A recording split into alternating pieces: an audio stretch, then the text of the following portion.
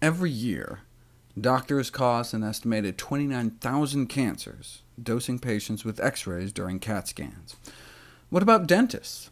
100 million Americans are exposed to dental X-rays every year. But what about the lead apron and thyroid shield? Doesn't that cover up all your vital organs? All your vital organs except one, called the brain. Dental X-rays and risk of meningioma. The objective of this study was to examine the association between dental X-rays, the most common artificial source of ionizing radiation, and the risk of intracranial meningioma, the most common type of brain tumor in the United States.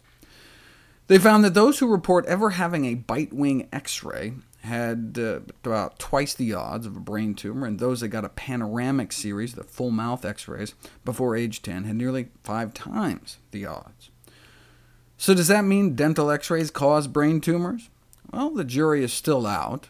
Just because dental X-rays are associated with brain tumors, argued a group of dental radiologists, doesn't necessarily mean the X-rays cause the brain tumors. Maybe brain tumors cause the X-rays. Seriously, they criticized the paper for not entertaining alternative explanations, such as the facial pain that can be caused by brain tumors triggering the need for dental radiographs, meaning you go to your dentist because your face hurts, and your dentist orders some X-rays. Little do either of you know it could have been a brain tumor all along. Or maybe there's a third variable, such as head trauma, resulting in both additional X-rays and brain tumors. Getting hit in the head as a kid actually increases your risk of developing a brain tumor, and getting hit in the head is also a good way to end up in a dentist chair getting X-rays for broken teeth. While more research is being done, the bottom line is, as with all sources of artificial ionizing radiation, considered use of this modifiable risk factor may be of benefit to patients. This means that the dentist should consider carefully the justification for every exposure.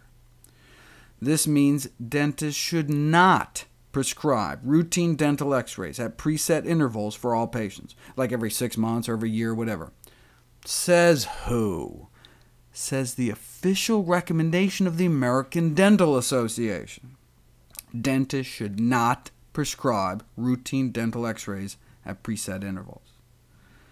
There's little evidence to support irradiating people looking at all the teeth in search of hidden problems in asymptomatic patients. Accordingly, doctors should select patients wisely, only take X-rays when there is a patient-specific reason to believe there's a reasonable expectation the X-rays will offer unique information influencing diagnosis or treatment.